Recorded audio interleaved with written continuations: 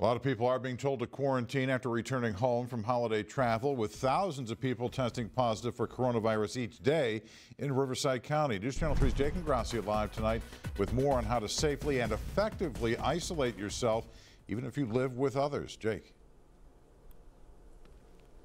John, good evening. And the state's recommendation is to quarantine for 10 days after traveling. But with COVID cases surging, the need for self-isolation growing more important every day.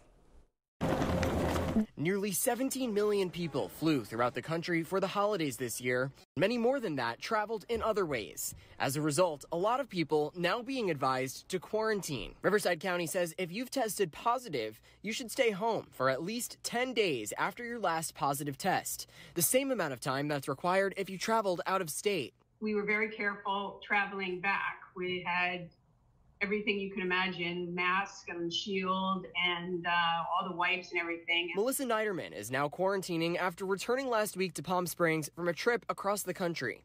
She and her husband have already tested negative, but they're still playing it safe and following the guidelines. You could have a negative test result and still be positive.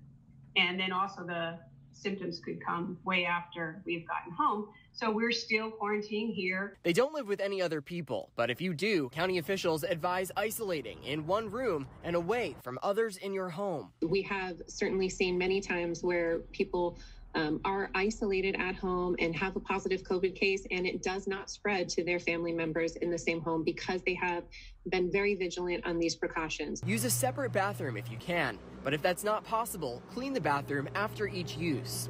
Open windows and use a fan or air conditioning in shared spaces to ensure good airflow. If you do enter a common space with others from your household, keep a mask on. There's, of course, a sense of comfort that we're all going to experience when we're with people that we love and trust. And so it's just to be careful. Many in isolation now connecting virtually with friends or family. Rancho Mirage resident Steve Ross just spent his first Christmas in 72 years alone. Remaining mostly in isolation since March, he's journaled on social media every day, now up to his pandemic post number 186.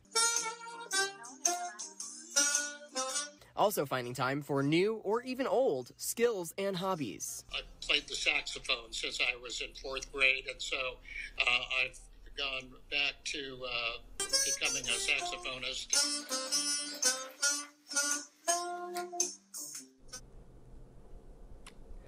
And a bright spot in many people's isolation, you get to spend a lot more time with your pets. This is my dog, Leo. Of course, it's important to remember that this self-isolation is about keeping those closest to you safe. Reporting live tonight, Jake Ingrassia, News Channel 3.